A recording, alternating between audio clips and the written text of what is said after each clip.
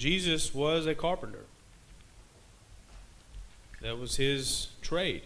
Mark chapter 6, verses 1 through 4. It's that set of values, traits, trade that you will see throughout his existence, if I could say it like that. If you look in John chapter 1, verses 1 through 3, it says, "In the beginning was the Word, and the Word was with God, and the Word was God.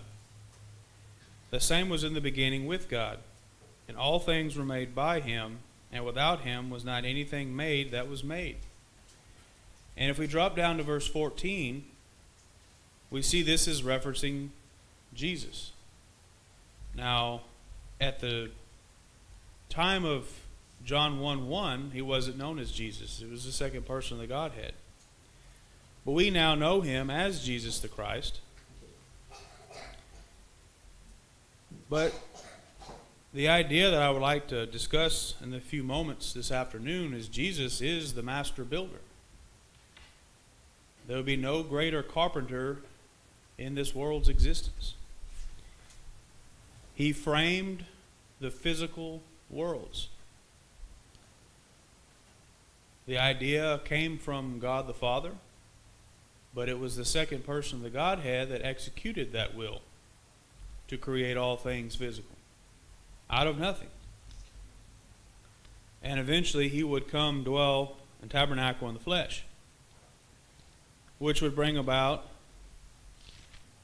ultimately the second thing that he would build. We find in Matthew chapter 16, verse 16 through 18. Or really, verse 17.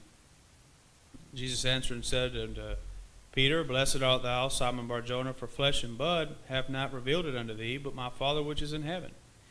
And I say unto thee that thou art Peter, and upon this rock," referencing the statement of Jesus' deity, "I will build my church, and the gates of hell shall not prevail against it." So Jesus built the worlds, and he promised to build his church. We sang a few moments ago, I think it was 37, about Jesus building his church. And we know that he did. And we know that he is the head of that church, that spiritual institution of the body of the saved. And he has laid out rules and regulations as far as how we are to enter that church, how we are to conduct ourselves within that church, which brings us to the third thing that he has built for us, and that is our home in heaven.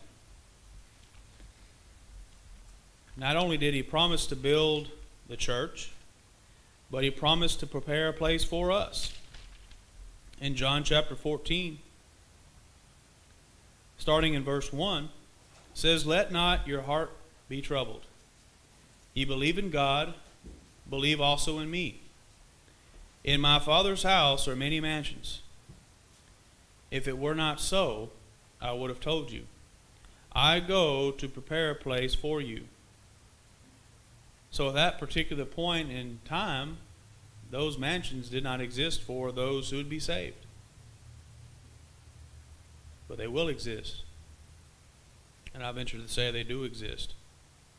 It's concerning the way we look at time and must be governed by it. Verse 3, "And if I go and prepare a place for you, I will come again and receive you unto myself, that where I am, there ye may be also. And whither I go ye know, and the way ye know." So he promised to build the church, but he also promised to build mansions.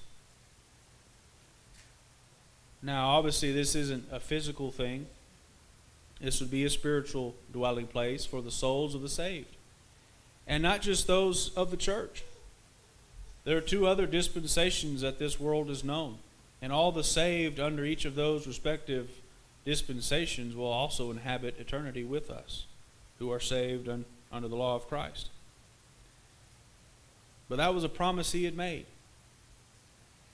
He also promised there in verse 4, Where I go ye know, and the way ye know. So he even showed us the way how to get there. Verse 5, Thomas said unto him, Lord, we know not whither thou goest, and how can we know the way? Jesus said unto him, I am the way, the truth, and the life. No man cometh to the Father but by me. So not only has he given us these promises, he's fulfilled them. He even pointed the way to receive those promises. Now this afternoon, if a home in heaven is appealing to you and you're not a Christian, why not? Why not render obedience to the gospel of Christ? Become a Christian, live faithfully unto death, and these mansions that Jesus promised to build for those who are faithful, one of which will be yours.